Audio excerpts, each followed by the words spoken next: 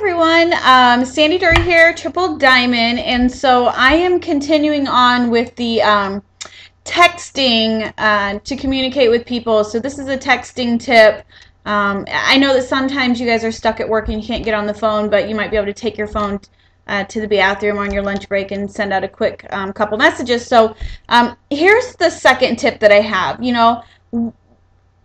Let's say, do you need parties? So try this. So keep it simple, sister, keep it simple, silly, whatever you want to say. But if you need parties, again, you're going to want to have a two-way conversation with them. Two-way conversations are just as crucial with texting or messaging as it is if you're on the phone. And you want to have that same mindset when you're sending out these messages to people to, sell your wraps, get parties, or, get customers. So it's really simple. And try to keep in mind that we don't want to throw up on anyone. You don't want to just put it all out there with them and give this really long paragraph. If you're sending text messages and your phone has to break it up into 1, 2, 3, 4, sometimes 5 different messages to your recipient, and it's being sent and taken out of order, then you just threw up on them. Okay, so you want to keep it simple, keep it short, and get to the point, and do have a two-way conversation. So you need to book a party. So I want you to try this. You're going to say, hey, Nicole, can you do me a favor? And you're going to zip it, lock it, and you're going to wait. And you're going to wait for them to respond. Now, will they respond right away? Maybe not. Will it take them a day? Maybe. Yeah, and that's okay. And then they'll say, sure, Sandy, what's up? And you're going to say, you know what?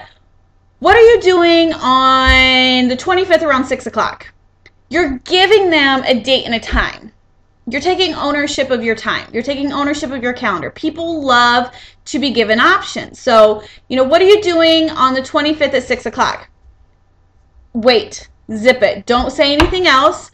And then, they're going to come back and they're going to say nothing, or I have this, or I have that going on, and you just suggest another date. But if they say nothing, nothing that they know of, why, just say, do you think that you could get 3 to 4 friends together?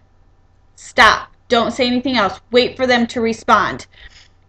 They may say, you know what, sure, I don't see why not. What's up? Then you're going to respond back with, I'm trying to grow my new business, and a girls' night in will help. They're going to say, sure, let's do it, or whatever, however your friends talk to you. And then you'll respond back, great, thank you. I'm going to give you a call to give you more information. You're the best. It's that simple, you guys. You don't have to put everything out there on a text message. Oh, get 4 to 5 friends together. It's $25. We'll wrap you for 45 minutes. You're going to see progressive results in 72 hours. I'll bring on my products. Like, you're throwing up on them. You can have a continued two-way conversation with them when you call them after you get the commitment for the date.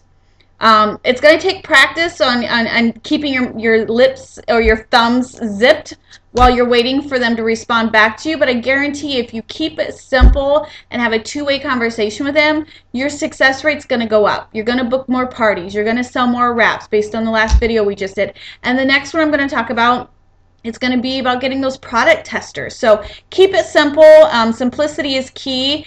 And if you can teach your distributors to do the same thing, then you're going to see your business start growing. So good luck, and watch for video number 3.